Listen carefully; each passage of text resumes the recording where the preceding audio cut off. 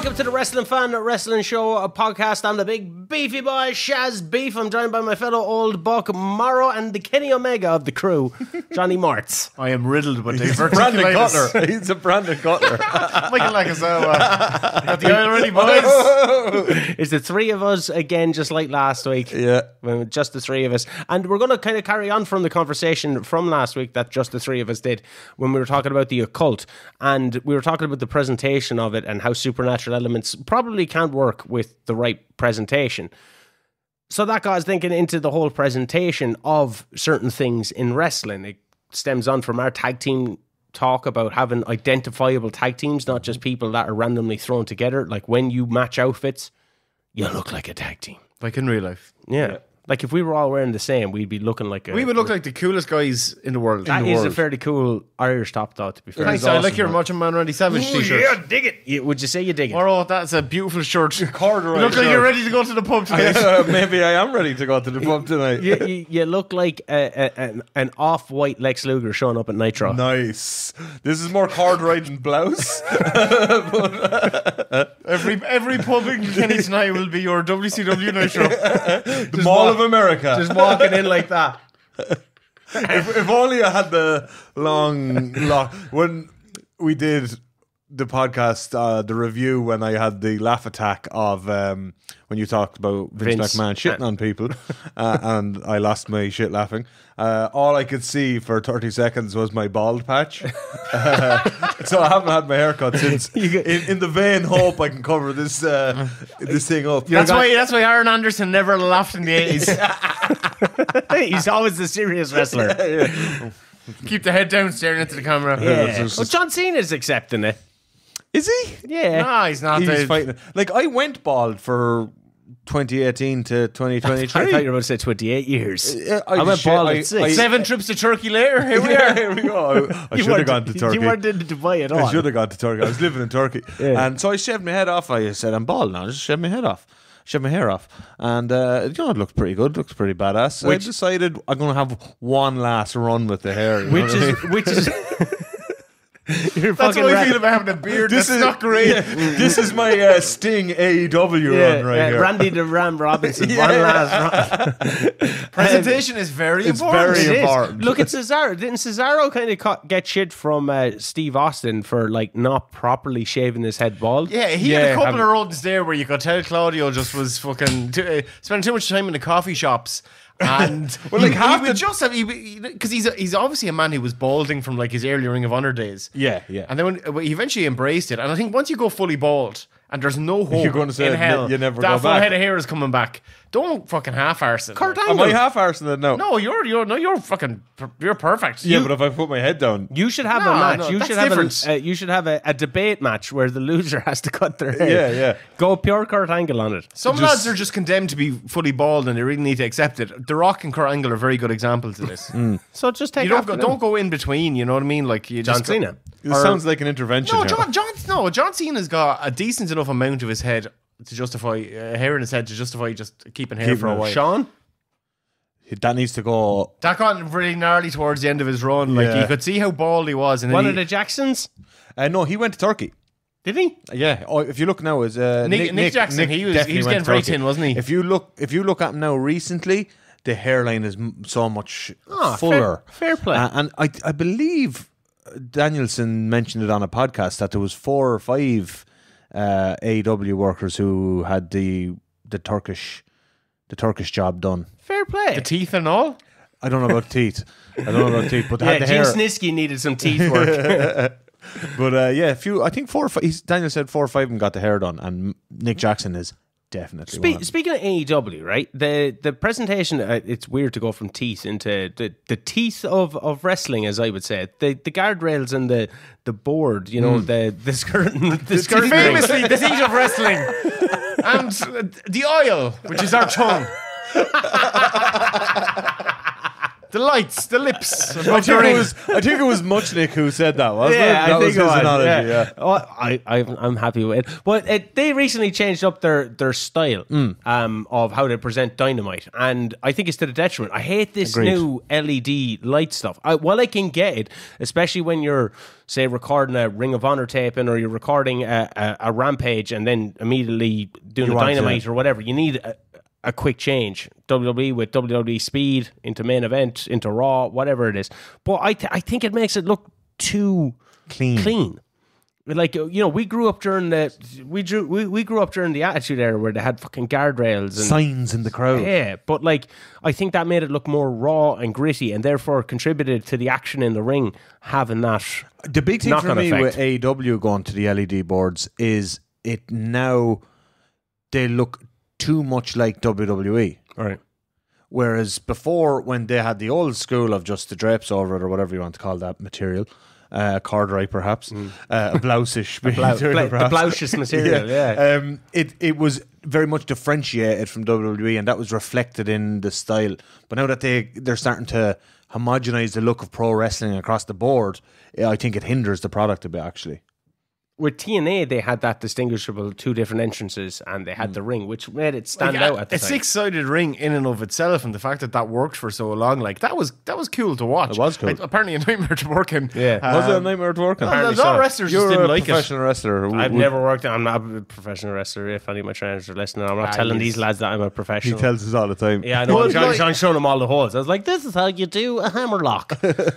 I don't like a six-sided ring is definitely. I mean, you're kind of very used to, like, as a performer, I suppose you're going. Our stage is always going to be like in the middle of the arena or gym or ballroom or whatever the case may be, auditorium.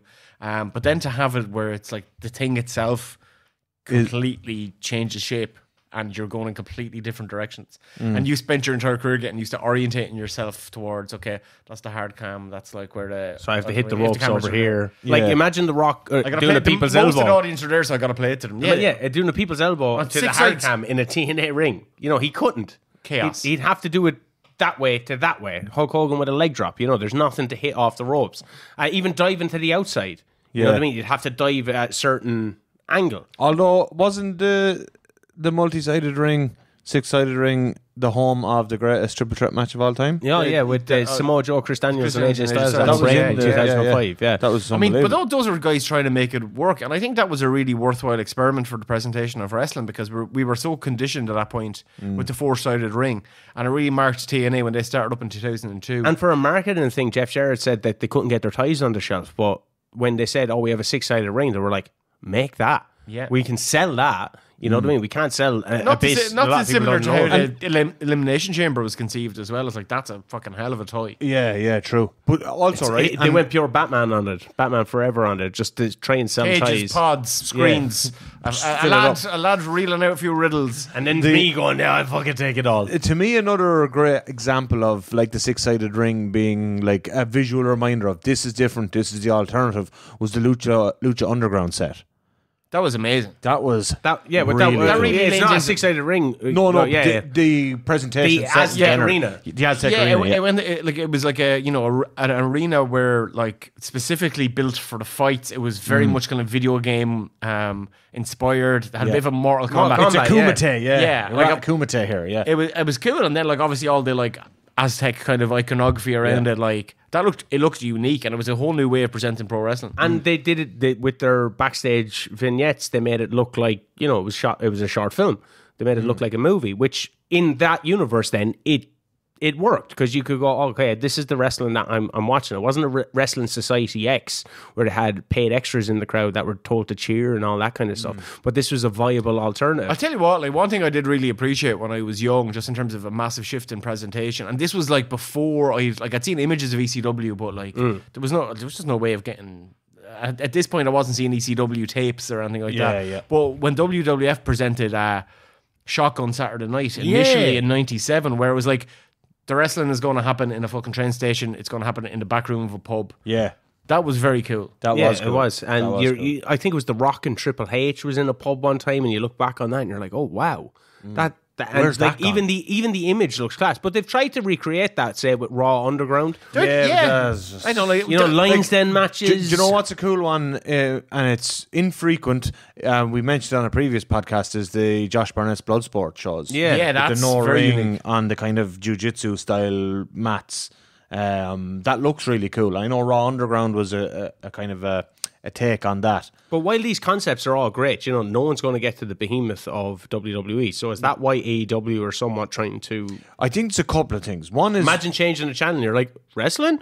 But my missus, when I'm watching AEW, she can tell that there's a distinguishable difference between AEW and WWE, as in, like, this looks crap, she says. Well, AEW looks crap. Yeah, she's like, this doesn't look good. I hate the WWE look, the modern WWE look, because I think it's too slick. it's too slick. Yeah, I don't Especially want with their my... graphics. But I do that think, they're- to be honest, like that's not, that's an opinion not based off the last 20 years or so. Whereas at least at the moment they're trying some really interesting new camera angles. Yeah, Exactly, yeah. I yeah. do That like that. level of presentation Production is really wise good. is they've really upped the game. Yeah, but that's the presentation. That's all. Part like, of it, yeah. when you have the drone of Logan Paul, or when you have Sami Zayn's in tracking Montreal, shot. the tracking shot. you Class. have Ludwig Kaiser running around the ring and getting speared by Braun Breaker, and they're doing an overhead kind of Yeah. shot, and even the overhead on the ladder match and all that. That's all cool, different angles. I think- it allows you to see it in a different way. Yeah, so I think- you're not just seeing that hard cam LED stuff. Yeah, I think it's a really smart thing to do in 2024 is to look at the pro wrestling's been on TV since the 1950s, and it's been presented in so many different ways, but it's been so stale for the last 20 years. There hasn't been any updates. And even AEW, just seeing that was fresh in and of itself. Yeah, just the yeah. way it looked, the way it was shot initially. Now it has gone a little bit tired and they need to mix up the formula. But it took WWE 20 years to mix up the formula. They're finally doing it now, and I think it's That's what I'm saying. more fun. They just mixed it up, though. You see, so it was the first thing that stood out for me in 2017 when I started watching New Japan was the style of the camera work. yeah, they'd shoot from up, they'd shoot Yeah, up and look. yeah. And and they shoot up and then they do zooms. Like when you have Okada doing the Rainmaker or the pose, the zoom. that looks. And Yeah. AEW borrowed that for the best friends hug and stuff. That was Yeah. I really enjoyed that. It was because we had gotten so used to being presented the stale, static WWE style, and now WWE have taken what AEW and New Japan were doing and pushed that even further. You said you had points in regards to what I said about my missus saying it looks different, and I cut you off. Sorry, yeah. I agree it looks different. We've been watching wrestling for years and years and years. And like you said, the modern WWE... You had a full head of hair. When I you had a started. full head of hair when I started watching wrestling. And then I went bald. Now I have a head of hair again. Yeah, I think it looks lovely. That's how and I don't like it, the WWE look. It's too slick. Particularly Still, yeah. Like, I like the change up in camera usage, but still the set and arena is too slick. I for think, me. yeah, but the set and arena have started to change. Like, remember back in 2001 where you had Backlash and you had the swinging. every pendulums single and- pay per view had a very specific did theme. King I of, like King of the that. Ring had the electric chair kind of thing and looked badass, and then everything just became big screen. Yeah. Everything was big screen. Now they're starting to kind of minimize their sets. Yeah, sometimes. because I think and- Remember when AEW came along first, and each of their 4 pay-per-views at the time had a distinct look as well. Well, they Now, just had a few they had a few poker the poker chips. chips and stuff, but I was like, give me more of Yeah, this. and Revolution had like the platform, the Yeah. old WCW style platform, that entranceway to the entranceway ring. to the ring. Yeah, Daly's Palace. That was That's so unique. A Daly's side Palace entrance. is such a great venue for wrestling. Yeah. The side entrance, the view of the sky in the background. It's almost the early WWE 90s stuff. Remember, they'd always come in through the side as opposed to just facing directly on the ring. Also, I think, and this is a complaint I have with all the companies, and I really thought that AEW were going to do this differently, because they kind of started in a way that went in that direction, was to let the arenas that they go to feel distinct from each other. Yeah. Like if you remember the first time they went to Arthur Ashe in New York, the whole thing looked, and they did Danielson Omega, the whole thing looked different. I was like, yes, and they did the show off Jericho's Cruise, looked different. Like remember WCW used to do Bash at the Beaches on the beach, and they did was it Hog Wild biker Yeah. rally? Road Wild. Road Wild. Yeah, they let all these bikers come in for free to watch like a pay-per-view. No, they didn't give a shit about what was But going on. it like was so they'd unique. rev their motorcycle engines. And even when they did the Mall of one, America. that kind of Yeah, Mall of America. Yeah, Mall of America, and even that doomed NWO pay-per-view sold Sold out. out, But there was a real attempt there to make it look like a completely different type of show I than think anything else they were presenting. the world of wrestling needs more than that. And that's why NXT 2.0, I think, everyone just immediately turned off it because it started with that The color scheme was awful. It was so Vince McMahon and fucking Kevin Dunn brained. Yeah, it was just horrible. Whereas, like, I mean, I think where it is now, it's like it's the balance between, hey, it's still connected to what it was when people talk about the black and gold brand. It's that, but they've got a whole new alignment. It's very much not trying to repeat, the classic years of NXT 2013 to 2019. Say, it's going. This is a new era. It's a new version of that, rather than like throwing the fucking baby out with the bathwater, as Vince McMahon is always willing to do. WCW, they suffered when they changed up their set from the iconic Nitro minimalistic into that. They got rid of. All they had to do was kind of just do an updated version of that, and they again, baby with the bathwater. They threw the whole fucking thing out, and then revamped it within a year and again. made it look very just sterile and generic. It's really generic. It didn't stand This out. is an issue There's I no have with- innovations in it. If you watch UFC, you have absolutely no idea where they are when you watch. They purposely make everywhere look the exact same, and it drives me mad because they go all around the world, even probably more so than WWE have done.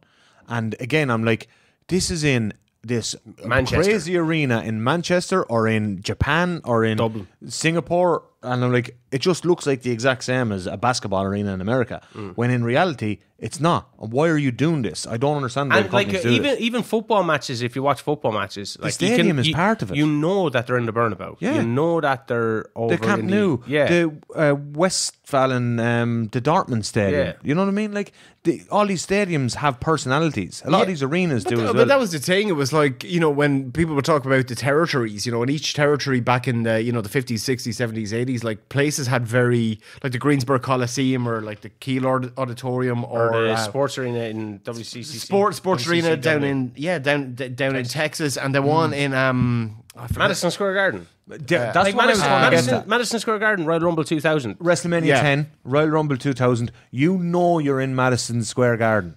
So a big question for you, right? Like WrestleMania next year is coming to Las Vegas. Yeah. It's going to be the second Las Vegas WrestleMania. After WrestleMania 9. Do they do the WrestleMania 9 presentation again on a bigger scale? That was in Caesar's Palace. Yeah, but that was Do you go Roman Hogan? I don't think you go if I was Triple H just spun out there, it's I going would. to be in the SoFi Stadium, isn't it? That's the I think the stadiums Las- of WrestleMania have started to blend into each other in my mind. They had, and when they started doing the stadiums first, they didn't. Yeah, they didn't. Like WrestleMania 30 and 31 look really different from each other. The one in New Orleans, was that 30? It was 30. And it was 34. It's been wasn't back it? since then again. I think would 36. going back to our cult episode, I would have loved a Papa Shango appearance in New Orleans. Hey, Perfect place for it. I've always loved the idea of a Papa Shango appearance. So Perfect like the actual presentation, what we see on TV, and the way it's put to us with, say, backstage, even vignettes, and the way they turn and they're looking at the TV, or the cameras, that kind cameras of in on stuff a is- private conversation. I think camera awareness is a big thing. Did you- multi-place cameras? Did you enjoy it when multi-camera TNA setups. had that kind of thing where it was just someone walking around with a handheld camera? I really like that style. And Yeah. I like that kind of covert, kind of almost a little bit documentary-ish, but kind of. We shouldn't be hearing this. We're peeking into the, which is actually quite kind of dodgy in and of itself. But the idea that, like, there's backstage meetings in different Especially offices, WWE. different offices, yeah, especially WWE. Actually, probably would have caught a few more crimes. But the idea that this stuff is not supposed to be overheard and it's not for public consumption, and it was a little bit more like Big Brother-ish and like that kind of. Like I used to love when the reality camera TV. would catch up on what was happening. So you'd see the I love cameraman that. running to be like, I have to document Yeah, when this. you got an announcer going, oh yeah, so the director's in my ear, there's a camera running around backstage looking for this person, Yeah, and get then you go this. straight into that. Yeah. AEW had a lot of that in at the jump. They've lost it a lot since. But I think AEW are trying to almost overproduce this stuff. Because when you look at the anarchy in the arena, which is chaos in itself, but you had Darby Allin seemingly under a load of stuff and got run over with a truck, and then they utilised the stage that goes up and down, the elevator of the stage. Then you had fire involved, and you're just like, okay, this is an overproduced. That match, though, It's called Anarchy in it's itself. supposed to be overproduced. The best part of the match was when the final countdown was playing. You know, that was unreal. Yeah, but like when you're wrestling in a match and people were like, "We want the music," and not, you know. Yeah, if I'm wrestling a match called Anarchy in the Arena and people are chanting for more of everything, more I'm like, music. Yeah, give them everything. I think I'm pretty satisfied with absolute chaos in the match, and also a wrestler being fucking set alight with a flamethrower. That was grand. I think I got my money's worth from that match. Okay. It looked cool. It probably is the best instance of fire being used in a wrestling match. I remember MVP and Kane, I think, had a fucking Inferno match. Like, all right, well, you know, it's a bit weird because you go the guy who's in a complete bodysuit and then another guy who's in a complete bodysuit. Which one of them is going to be set on fire? It was almost, and it was like remember the first blood match with Steve Austin and Kane, and you're just like, sure, if Kane's not going to bleed, all that's in Kane is his arm. That's all that's exposed. If he does bleed, you're going to need to get like VAR in a big way, like just to check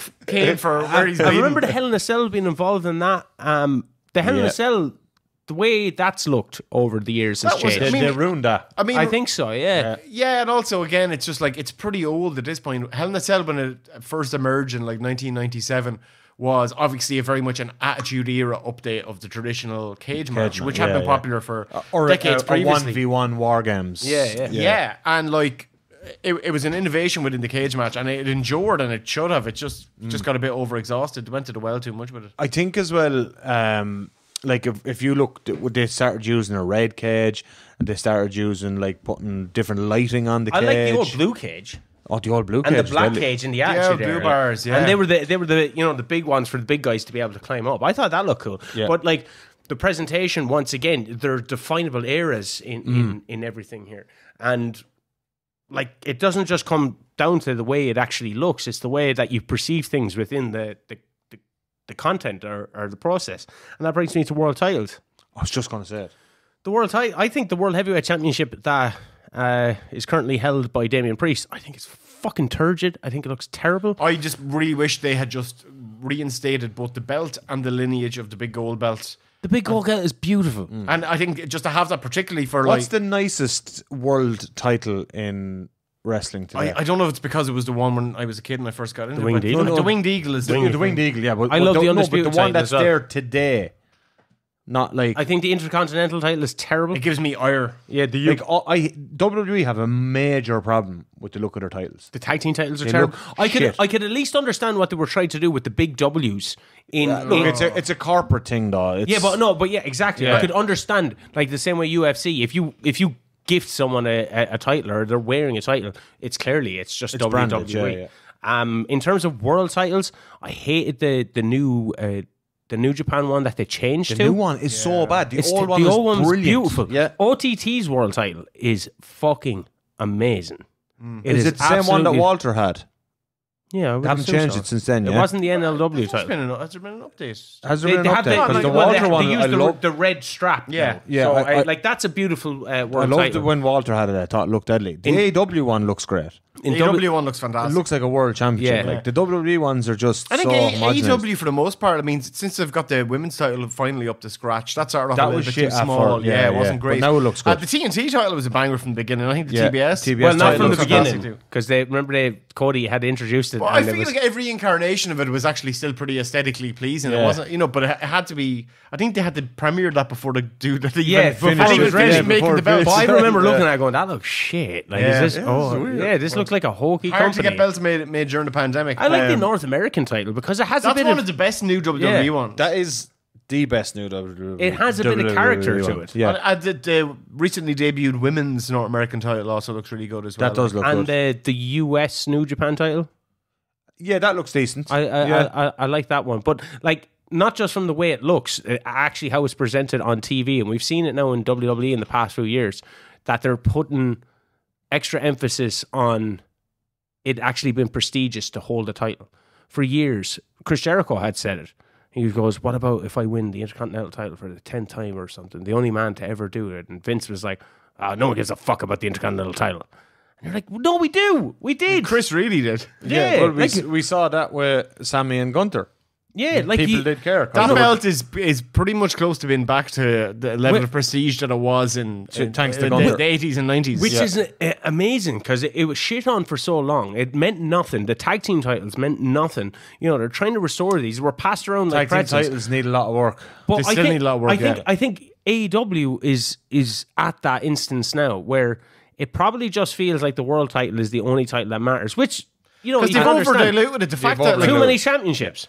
the international and the continental. I mean, like, And the TNT. The joy of the continental for me was like, I was like, oh, this is always just going to be defended as a triple crown. That's it. And now it's just like a belt that Okada has. And then the international is very close to. If they'd kept it as a triple crown, it would have been fine. And I think the problem there as well is the fact that like the TNT was introduced as a television title. Yeah. And then, you know, the TBS title is the women's television title. Yeah. But like, you should have established your secondary title a la a US title, as was the case in the NWA and WCW, or the IC title, as was the case in WWF. Like, you establish what the secondary title is, and then the TV title is your third title. Yeah, But yeah. like, whereas they did it kind of because the TNT is probably as prestigious as international, but the international obviously seems to be the one that's been positioned as like their version of the intercontinental. Yeah. That was the Atlantic title initially. The All wasn't it? Atlantic title All-Atlantic initially. title. Which is another thing. It just changed over. And then you have the Ring of Honor titles, which are perceived on it. And then you have CML people coming in. And then you have the New Japan people with too titles. many. They had AAA champions, like Omega was the Mega Campeon. Yeah, that's and the initial tag titles And in TNA AEW were the as AAA well. World Tag titles. Yeah, and TNA as well. Then you have trio titles, and like they had to amalgamate the Ring of Honor trio titles with the. And you're just like, oh, if there's so many titles and everyone has one, the particular when we ones did- can't be important, and that's why I'm a massive advocate of the brand split for AEW. No. Because you can put the Continental on one, and you can put the International one on one. And then what And do you then- do with the TNT title? You know, there's just too Yeah, many. but it just defends. It's just defended on TNT. You That's don't- what it is. you It's a don't television do- title, and then you can have like one brand being a tag team brand, one brand being a trios brand, and then you're putting emphasis on those particular things, and that's why I think WWE does it well. I prefer not to have two world champions. I prefer there just to be one, which was initially going to be the case with the Undisputed title before Triple H was handed the world title. But it gave impetus, going, this is the main title, and then you elevate the Intercontinental and US title by proxy, because that becomes the big belt on whatever brand the US or the world title isn't being defended on. AEW could do the same. I like the way they makes up like different things to be defended, and that there's like it's not just belts and titles, but you know AEW has like the Dynamite Diamond Ring. It's like that that rich like scumbag that. is defending his ring, and then you go to NXT with the Heritage Cup, and you're like, that's the fucking school trophy that these lads are bandying around. That's I grand. like that. Yeah. Then you got the $1 million belt, where it's like this is literally And the the most expensive FTW. belt. Yeah, but these Yeah, are outlaw title. These are brand specific. Like, I loved it when the cruiserweights were just on SmackDown, and then you had the hardcore title on Raw. Early days Cruiserweight Classic was very good around like 2016. WWE were on Because it was something there. presented well. It was presented and different. it was different and It had its own look. ECW had its one own night distinct stand. look and own You know what was great as well? The first two NXT UK Cups. Yes, They were fantastic. in Blackpool. In Blackpool. Yeah, But the Joys have been in a ballroom, yes. You know? They looked and it like just it suited looked the different. vibe that they were going for. It looked like British wrestling. ECW one night stand in the Hammerstein Ballroom. Yes. Amazing, unique. Unbelievable. Yeah, and like it just catches your eye. Now, if they keep doing stuff like that, but you can do that once a year, and you don't turn it into WWE Light, which is what they ended up Yeah, doing. but that was the case with like WWE's version of ECW. It's like Vince already has two brands. Then he's going to relaunch ECW as a third brand, and he just makes it look exactly like the other two brands. and, You know, and people lose interest. people lose interest because it doesn't seem unique and it's not marking itself out as being a different thing, a different brand. And you bring Kane or someone over to be the champion. Like Kurt Mark Angle, Henry, Jack Swagger, Yeah. Kurt Angle made sense. Big Show. Kurt Angle made sense. Jack, Big Show. Jack Swagger would have made sense if he was. Yeah, well, he was in that he was a debutant in there, like same with Punk. Like, Sheamus. Yeah, but he went straight. He didn't even went get with the title. he but, did- he was but in- he had a good ECW run. With starting off. Goldust, wasn't it? He had a feud with Goldust and a feud with Shelton Benjamin as well, I think. Maybe, maybe. Before Shelton Benjamin makes sense in ECW. There's a lot of people who do, but it's just the presentation outside of those first couple of weeks where they were in the Hammerstein Ballroom.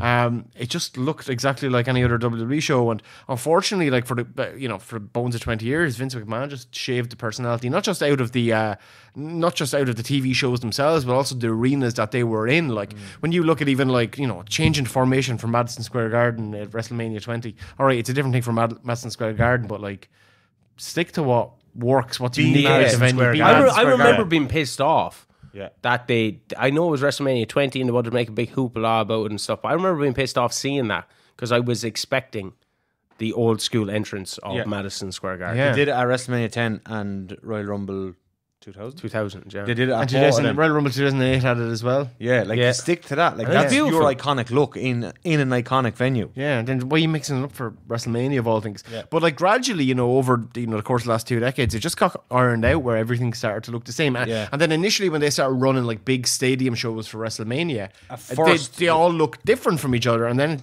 they all had the personality of the play. Remember they were in Tampa Bay and they had the Buccaneers type thing. Exactly, that was recent enough. Yeah.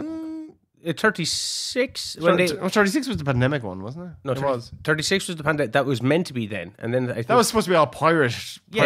But there was Kevin Owens was going to jump off a pirate ship. Yeah, ever since then they've just been the exact same. Yeah. So I think before then, like they started to morph into one before that. I thought it was a pandemic.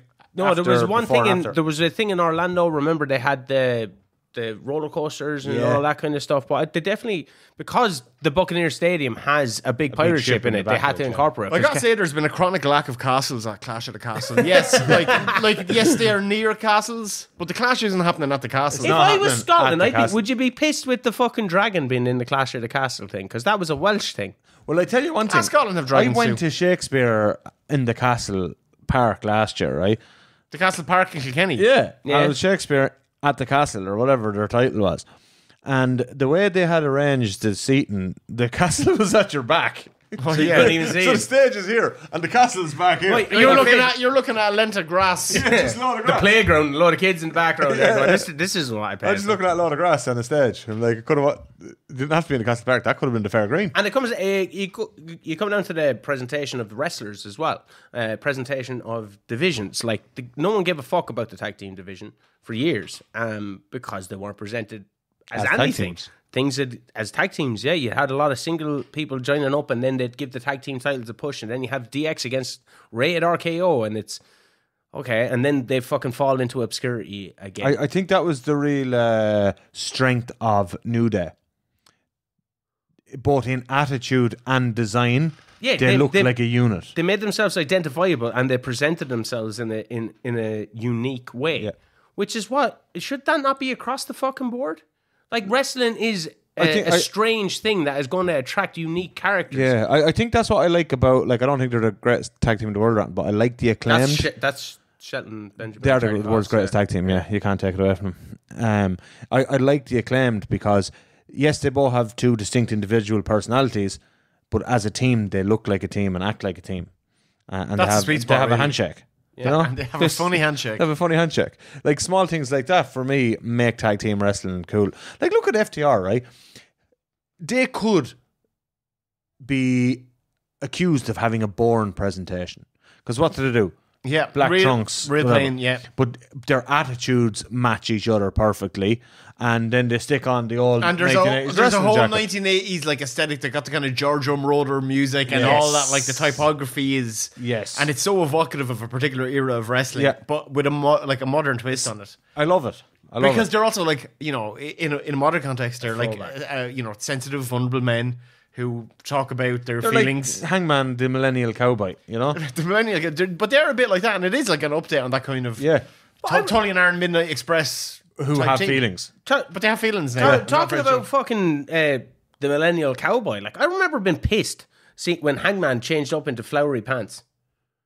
And you're like, no, you had perfect with the trunks, but go Magnum TA on Hangman, that's cowboy and western team shit is a wide church. There's a lot of variations of that gimmick that Hangman can do. Pink shorts that were 3 sizes too small for him, and his belly and chest are sticking out, and he's swamping pints. I was like, this is just me in the mid 2000s. I love this guy. I related so hard to that version of Hangman in every way. Me too. There's me on Roots weekend again. That's me. I'm in my cowboy era. I got a cowboy hat. Let me drive. And I'm listening to the Dead South. No, but let him be Magnum TA. Like, just have a... Yeah, but he was... But he's done a Magnum TA riff now as well. Yeah, and he'll do something else. He'll be some other version of a don't cowboy. fucking wear fucking flowery pants. But it comes back talking about presentation. It's that Chris Jericho thing that he's... I know Chris Jericho shouldn't be the one who gets the credit for it. It's also very much a Terry Funk thing as well. Terry Funk's probably the best example. This constant... evolution of your character and reinterpreting you and your character and freshening up for different audiences every couple of years. And that's going, great okay, when it what am I works in well. this year? What am I to this era? That's great when it works well. But then you have Alex Riley wanting to, be full of rage. Alex Riley. He didn't even know what he was in fucking 2011. Like, I think you need to have a firm sense of identity. You need a base point. Alex Wright was a dancing man and was like, you know what, I'm going to get on this whole fucking Blade thing and become like a techno person, and he became Berlin. See, but that's also another shade of his heritage. Of his dancing, he went on holidays to Berlin, ended up in that big 5-story nightclub. Yeah. And came back and was like, do you know what? This is even better dancing. I'm gonna do. Yeah, he was probably in these fucking sex dungeons and everything. And then he comes back with the fucking mohawk and the fucking PVC, absolute waxed chest, and fucking yoked up to the gills. Off his chops. I'm just saying, the evolution isn't always like Big Boss Man's evolution. We've talked about that. That works. That was fantastic. That's perfect. Yeah, to go from prison 90s. guard, personal SWAT team. Yes. Yeah, like fantastic. And his presentation as that person has Big Show's fucking, or his run with Big Show, and like what he was doing when he came back, like he was a golden generation guy, and what he was doing in the Attitude Era was just when he gate crashed Big Show's father's funeral, and by Jesus Christ, he dragged that coffin up and down the highways. But Big Show hanging off the back, but then he went and he fed Al Sano's dog Pepper to him. Yeah, like it's amazing. And then he got hung. And he kept his job and he got hungry. Well, that was for all his transgressions. Oh no, that was actually before that. Before all that. Yeah, origin story, villain origin story. That's what set him off. That's what set him off. He got hung by a bunch of vampires at work. Then he started feeding lads their dogs and hijacking his co-workers out lads' funerals. He wasn't in a good space. God bless him. He wasn't long for this world either. Come on, Ray Taylor. This one's for Ray. R.I.P. But his evolution was great. I just don't think Hangman's. Hangman's is great. They're still telling the story. Remember when Rusev showed up in a Daffy Duck t-shirt? In AEW? No, in WWE. I think he was wearing a Daffy Duck. No, he's doing. He's a gamer, and gamers are frigid. That's what he's doing. He's doing that guy. That's why he's doing it. Which is ironic on a guy that big and who's obviously not frigid. Yeah. That was my take. That was what I took from that game. His hot, flexible, maybe soon to be ex-wife. Well, she's with Damian Priest now. Allegedly. He has 2 championships. Allegedly, we can't prove that. We've tried. That's where Dunphy is on assignment this week. Yeah, he's not here. Do you know the guy who sometimes claims that we stole his jokes? Dunphy. Karan Chop. Karan Chop. Yeah. Spike Dunphy. Spike Dunphy. Oh, I remember Spike. Spike, little guy, sits here sometimes. But the presentation of tag team wrestling hasn't been great, and I think that's because they never for like a fucking 15-year period. No emphasis on it. And there was no emphasis on going, like, these are actually definable 2 guys that have characteristics and traits. Do you know similar to the Road Warriors, dressed the same. There was bits of that. It just wasn't really well taught. Yeah, well, you had Murdoch and Cade, say, for a while. Country lads. La Resistance. Arrogant Frenchmen. Heartthrobs. But they put Rene... The Basham brothers. Lads who are into S&M. And also brothers. But they put Rene Dupree with Kenzo Suzuki then after La Resistance. They split him up like... They never gave anything a chance. But that's very lazy Vince McMahon gimmicking. Tag teams what you have in common, you're foreign lads. And everyone hates you because you're foreign. America! Yeah, pretty much. And every tag team has to split dramatically. Yeah, but also, when you kind of you can put 2 complementary characters together. I think that's a reason why... this is my opinion, but I think Miz and R-Truth really work together as characters as well. Like, there's a lot of commonalities, but there's a fucking there's a contrast as well. They completely contrast with each other. Even the ideas of... Do you know what it is? It's a mid-90s Premiership strike partnership. That's what you want. You know what I mean? That's what you need in a tag team. Like Buddy, like The Rock and Mick Foley are perfect examples. Remember Sunderland, Niall Quinn, Kevin Phillips. Oh, Kevin Phillips, that fucking... That's late 2000. That's early 2000s. That's like odd couple dynamics, buddy cop dynamics. Buddy cop dynamics. Always gold. That's what you want in a tag team. Yeah. I don't know, but like Hawk and Animal, they were like practically the same kind of Also, person. two hard cunts who are like work the too. exact with the exact same mind frame. Yeah. Nothing different between them. Like you could, One has a 'cause mohawk. you can go down. The other has Do you know less of a actually mohawk. what I think is I'm going on one of my tangents now again. Mid 90s, early to late 90s, all Japan. The presentation of Misawa with his color scheme, emerald green and white. You had Kenta Kobashi in the orange, Kawada in yellow, in the black Kobashi and in orange. yellow, Yeah. Chow in the red. And even today, like that's like Iconic. it's so iconic. And The Power Rangers, that shit. the Power Rangers shit. Power Rangers. But if you all look Japan. at Osprey now, his costume is a direct reference to Misawa's. Yeah. Eddie Kingston, Eddie Kingston's with Kawada. Like these, that Kingston was such did a Misawa easy, one against- He he did for did one it- match. Yeah, Yeah, against Moxley, it was cool. yeah. I liked it. Was that in the didn't. Continental Classic final? No, it it wasn't. was a That world was like title there was a match. world title main event, And he was bulldog choked him. It was during the pandemic, wasn't it? It was during the pandemic. Yeah, it was Yes. Eddie Kingston's first world title. Yes. Pay-per-view main event. And that like that became so memorable and entwined with those characters that people's costumes 20, 30 years later are referencing those. Or The the red, thing now, the red yeah, and yellow between like- Hogan. Yeah, Hogan's red and yellow. Like yeah. you know, Mercedes Sasha does a lot of different The hair. variations of Eddie Guerrero kind of cosplay. Now, cosplay is yeah. a big part of wrestlers. A lot of wrestlers' presentation. Yeah, now. wrestlers these days are nerds, man. They are, but like, like it is cool. Sometimes you see people paying homage to certain things in the past. Kevin Owens does it with Dusty. Remember Dusty would have Yeah. like the jeans and he'd wear a Dusty's t-shirt, like Yeah. a cut off Dusty t-shirt.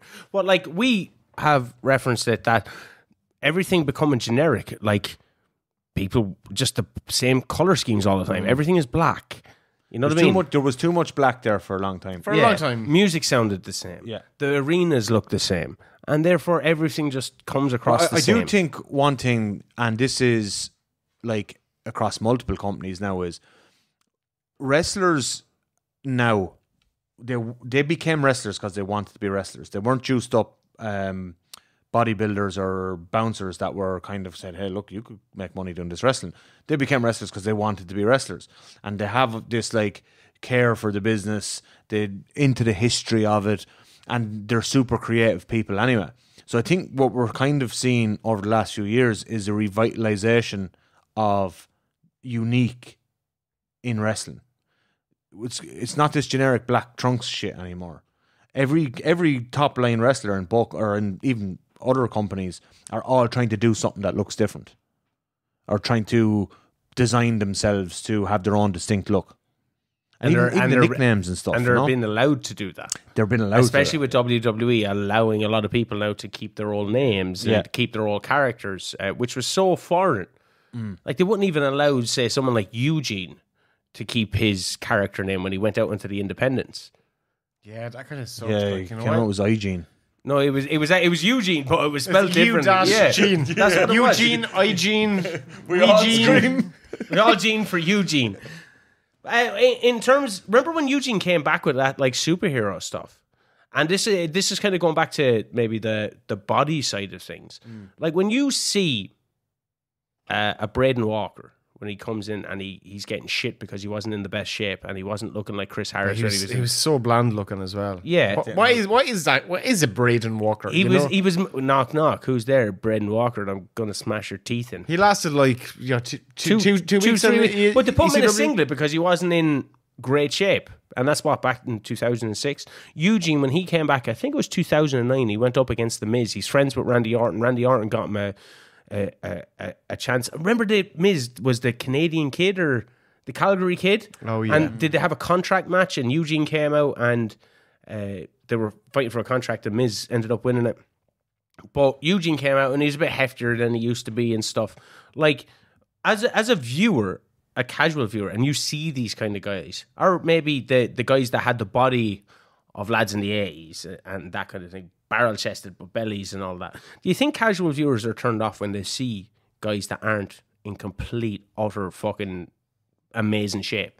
Like Kevin Nash going on about Will Ospreay, who I think is in great shape, and for a normal human being is in amazing shape, but he doesn't look like Elias. Yeah, but if he looked like a I don't know why I went immediately to Elias, but he had a pretty good bod. Notoriously I was wondering. I was like, I think you need variety. I think, Vince McMahon used to always have the airport rule for wrestlers, which is, he hired wrestlers based on their ability to turn heads in an airport.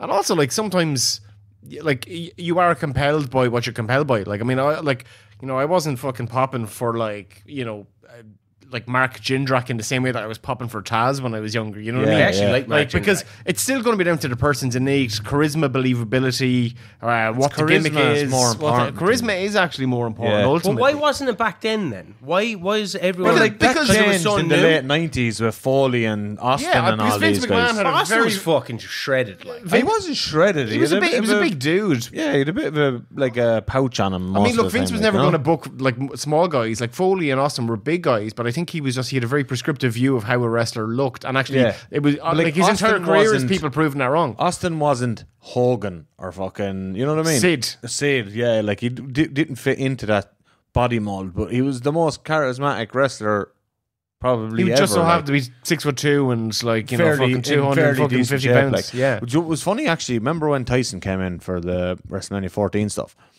I didn't realize how big Austin was till you see him beside Tyson. Tyson's a heavyweight boxer, like. Yeah. But when we're going on about, like, say, Vince and his penchant and his massive penchant for body Big guys, meaty like, men. But like Brett, he would be classified as a small guy. That was timing that was though. steroids. But also, there's like, it's like having 2 out of 3 or whatever. Brett was also like a certifiable fucking teen heartthrob type character, which they never kind of had that. And Michael said that, and also he was like an amazing technical wrestler. Von Erich type so like, heartthrob, he was a Von Erich type heartthrob, and those elements were enough for Brett to get that spot, because it was like, okay, he might be 6 foot and he might be the biggest guy, but and the way he's amazing in the ring, and the way he presents himself. Yeah, he looks like a cartoon, a walking cartoon character because of his color scheme and stuff. Yeah, I think that got lost. The color scheme was massive for him. It's so unique. Yeah, the homogenization, as you would say, of wrestling, I think has been so detrimental. And that's why I worry now when I see AEW going down the LED route, because that homogenizes the industry across 2 companies.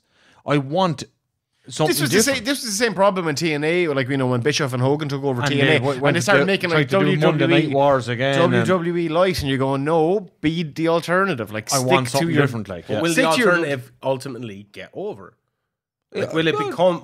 Like that's the thing. WWE is a behemoth for a reason. Yeah, but there's this brain rot that goes around that an alternative, like, you have to be number one. Yeah, like the alternative has to overtake WWE. That's competitiveness, though. No, but that's just stupid. It spurs each on to be better. Do Pepsi not make shitloads of money every year being the number 2 soda company? Exactly. Yeah, just be the number 2 and be different and be good at it. And be Do you think Pepsi and Coke are like bidding for people? Yeah, they're like that. There's a bidding. There's a free agent coming up from Fanta. He walks in a blouse then. Down the Mall of America, dropping off a thing of Coke. But yeah, I think like you can be number 2 and you can be different. You can be extremely this thing of Bischoff like going to war in the 90s.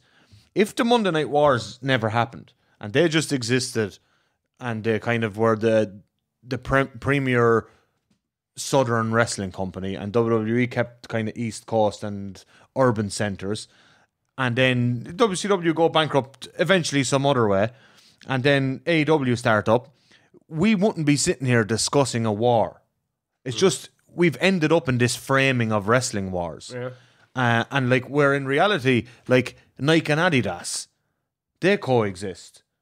All these major companies around the world coexist in the same markets. Is there something in wrestling? Say, if you were to go in and change something within wrestling, whatever company you want, what would be the things that you would change in terms of presentation? I would have AEW look like change the guardrails. Madison's, yes, I'd go back to the old steel guardrails. It would look exactly like Madison Square Garden for a Bruno Sammartino defense. Everyone up to the point, everyone's smoking cigarettes. Not one kid to be seen. Everyone's smoking. Everyone making bets. Smoking. That's throwing around money around the front row. Mick Foley's in the crowd shouting on at a murderer jumping off a cage. Each other in the basically, ring. Just the ring is lit. Like the entire audience are in darkness. I'm on board. I would love that. Yeah. I would like more retro stuff. Like, remember when they did the Raw anniversary in the Hammerstein? Well, it looked the exact same. When NWA Power started. Yeah, exactly. I thought that looked great. That was bringing back like like Mid-South from the early 80s. It was like it looked amazing. I would love more callbacks on an individual to make a Raw seem a bit different. Yeah. Not all Raws. Just one Raw called the Raw retro Raw. stopped doing this as well. They had a Patrick's Day Fight one. for the Fallen, the Patrick's Day, whatever. No, they didn't. Well, they had Battle of the Bells. They had the Boston thing there recently. I suppose they still do it from time to time. You know that they're showing the Jericho Cruise. Yeah. What was the Boston thing? The big business. Big business. Like all these things, say for video games, which is AEW have fallen down, and I hate them so much, and that's where my lack of trust comes from. Is that directly from that fucking video game?